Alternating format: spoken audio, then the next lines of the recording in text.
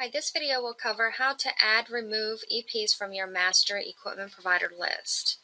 If you want to update your providers list online, the first thing you want to do is log into your UIIA account. And on your left navigation bar, you want to click on Update EP List. Now this list is also shown on your insurance agent side. So whenever you make changes to this, say if you want to do business now with Turcon container, you can click on the Turcon container, and then you can actually print this form or you can actually email it to your insurance agent once you've updated the list. So say if you updated this list and now you wish for your insurance agent to go ahead and apply the insurance online for that provider that you added, you can click on the email Form 5C EP list to the insurance agent. You're going to put the insurance agent's email address in, and then you can put your message in there saying, please update our providers list online. And then you can click on Send Mail, and that will be sent directly to your insurance agent or whatever email address you put into the system.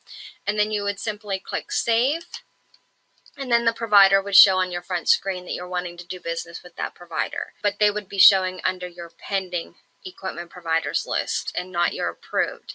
Once you've added them under your update EP list, they're going to show under pending until your insurance agent names them additionally insured on your policies.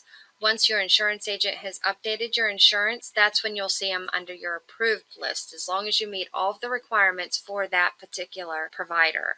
So if you have any questions on any providers on here, you can actually click on the provider's company name, and it'll tell you what you're missing in order to do business with that provider. So like on Costco, it's saying see member additional requirements below. It's everything in this highlight pink. And then it says to download the member instructions.